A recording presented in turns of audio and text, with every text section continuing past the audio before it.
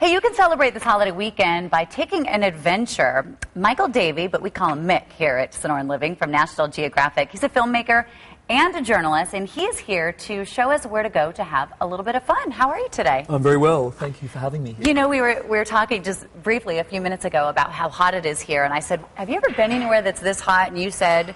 I said there's only one place I've been on the planet that's as hot as the temperatures here in Arizona, and that was in North Africa. I am astonished by how hot it is here. I feel like I'm being baked alive. I know, isn't that horrible? I'm like, well, we choose to live here, but thank goodness there are places, you know, that we can go to cool off, and you're going to tell us about one of them right now. Well, one of them is the Fairmont Scottsdale Princess, and I'm going to be there tomorrow teaching young people, 5 to 12-year-olds, anybody can come along and learn what it's like to be a National Geographic explorer. I've spent my life traveling the world, investigating cultures and people and having adventures, and I want to pass that on to young people here in Arizona. So we're going to be running an explorers camp, a National Geographic explorers camp for kids. I'm going to be teaching them how to shoot photographs, shoot video, read GPS. We're going to have a treasure hunt. There's going to be a particular focus on Africa because I've worked a lot in Africa, and I think this is just an incredible opportunity for youngsters from this area to get a taste of what it means to be part of National Geographic. And then we're going to turn one of the pools at the Fairmont Resort.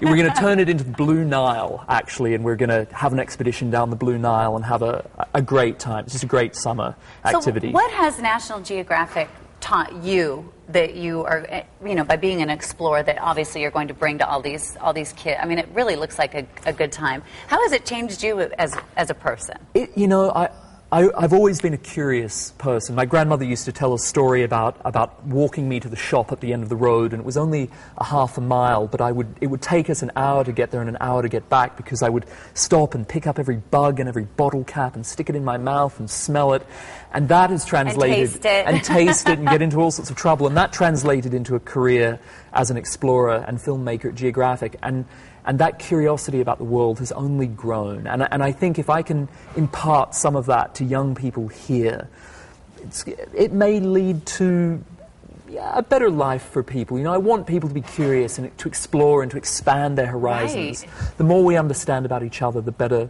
the world we live in. Exactly. Yeah. And, you know, to slow down a little bit, because, you know, I remember as a child, I didn't eat the bugs and taste them like you did, but, you know, went around just to see the different things. But now with the kids and the video games, and it's like I want them to really experience life a little bit more, and that's what you're helping them do this weekend. Yeah, you know, one of the messages that I want to convey to people is that while it's great to have fun with your PlayStation, the world is a great, big, extraordinary place where you can have amazing experiences. I was in Africa recently, and I saw a group of Kenyan schoolboys with a plastic bag, and they would throw this white plastic bag up into the sky, and the breeze would catch it, and they would sprint through the bush, jumping over thorn trees and running through creeks, and catch the bag and then throw it up in the air again. It was such a simple game, but because they were doing it with this sort of spirit of adventure and this spirit of community, it was so much more engaging and fulfilling to them than sitting in front of,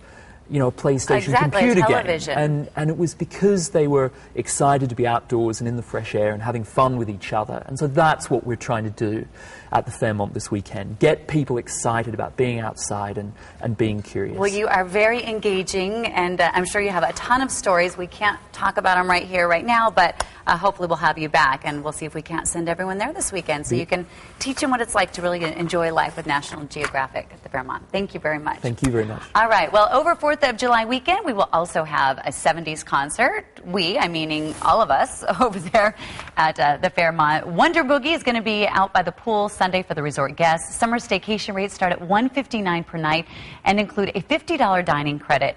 There is also a National Geographic Explorers Camp. That package is $189 per night, which includes a half-day camp session and all-day kids dining passport for up to 3 children. That is a crazy, crazy deal. So we hope you check it out.